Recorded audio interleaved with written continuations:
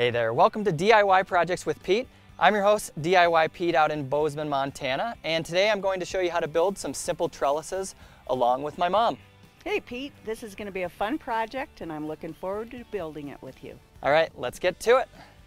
For tools, you're going to want to pick up or borrow a miter saw or circular saw, a drill, a sander, and ear and eye protection. For supplies, you're going to need some 2x2x8 boards, screws, a tape measure, and a pencil. The first step is to measure and mark your 2x2 boards for the trellis. You can make this whatever size you'd like. We decided to build ours 6 feet tall and 4 feet wide. Once the measuring is complete, we'll make the cuts on a miter saw.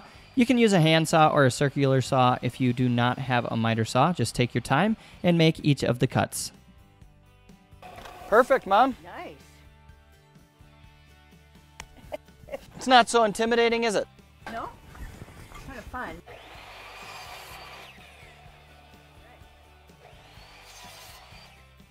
That's fun. We cut a total of 4 longer boards to 72 inches and then 7 shorter boards at 48 inches. We also cut a few spacers as well. Okay, one last cut, Mom. Okay, let her rock. After making all of the cuts, you'll want to sand any of the rough edges using either an orbital sander or just some basic sandpaper. We did a quick sanding of all the edges and called it good. Boy, Mom, you really knocked that out in record speed. I did knock it out, didn't I? You caught on quick there. Next, clean up the work area so we have a flat surface to work with, and begin assembling the trellis by laying out the 4 outside boards. You'll want to drill pilot holes for each screw to prevent the wood from splitting, and it's handy to have a second drill or an impact wrench to put the screws in once those pilot holes are made. I like to put 2 screws in each of the 4 corners to help square up and then to prevent the frame from pivoting at each point. Then measure and space the remaining 2 vertical boards evenly. Attach them from the backside just like we did all the other boards so that the screws are all hidden. We did use 2.5-inch wood screws for this project. Well, I'll start measuring. So we're gonna go first from the way bottom, and we're actually gonna put the line kind of on the side because we're gonna be putting it underneath, right? So that we can tell or get a better idea. So 7, 16, we'll go 35. Okay, and we'll do the same thing on this side.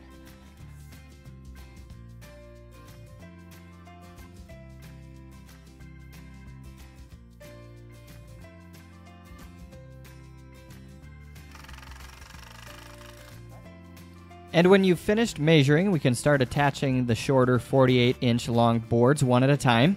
You can attach them using 1 screw at each board, and you're welcome to use wood glue if you'd like. Continue attaching each of the horizontal boards to the trellis. You can space these boards however you'd like. We put one just below the center to attach a horse trough planter to, and then the others were placed near the bottom and top, and we'll eventually have some vines strung through them. We decided to add some 4-inch long spacers to the back side of the trellis to keep it 1.5 inches from the siding of the house. This is going to add some dimension while also giving room to run vines or drip hoses from the back side. And add the optional spacers on the top, bottom, and middle part of the trellis. Boom. Good work, Mom. Woo! Let's go hang it up.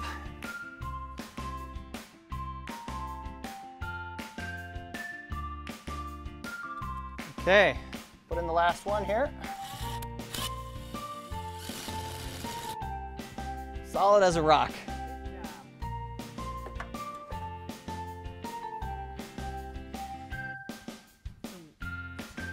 Yep, right through those loops there. You get yours in first. Oh, I see. Yep, Yeah, perfect. got Okay. Nice work, Mom.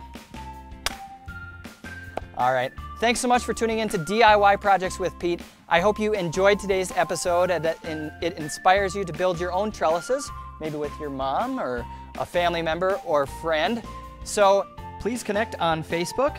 Subscribe to this YouTube channel if you enjoyed watching this video. Give it a little thumbs up and go out and give this a shot. So thanks again, Mom, for joining. Thank you, Pete. It was fun. All right.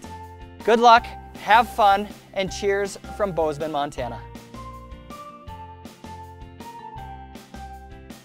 Wow, that looks great.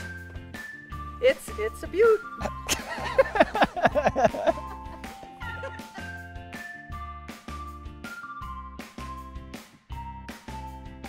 Don't forget to watch some of the other videos on my YouTube channel.